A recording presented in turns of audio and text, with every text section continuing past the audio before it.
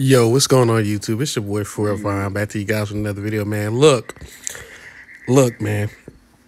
The double standards in our country is crazy. I'm not gonna lie to you. Look, 31-year-old Colorado woman who admits to having sex with a 13-year-old middle schooler and having his baby won't face any jail time under plea deal. What?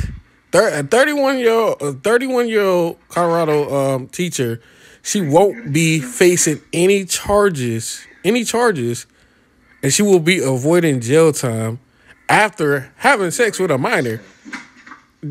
Okay, it's such a double standard because I'm not saying it's right at all. Either way, it's not right. But if it was the other way around with a man with a 13-year-old woman, that nigga is facing life in prison. Life in prison. No plea deal is happening. Nothing is nothing. That man is going to jail. He's going to be under the jail for the rest of his life. But we have a whole bunch of these female teachers. They're having their way with the male students and basically getting a slap on the wrist. They're getting away with it. I've done at least like 5 YouTube videos about 5 different teachers having sex with male students. And basically they get little to no time at all. And in one article, I heard that she would make the 13-year-old pay child support once he's old enough to get a job.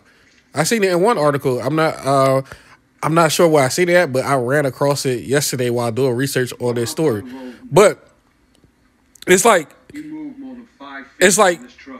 why are these teachers having sex with students? Like, get somebody your own fucking age. Like, yeah, shit, fuck me. Like, yo, have sex with me. Shit, I'm not a minor. Fuck it.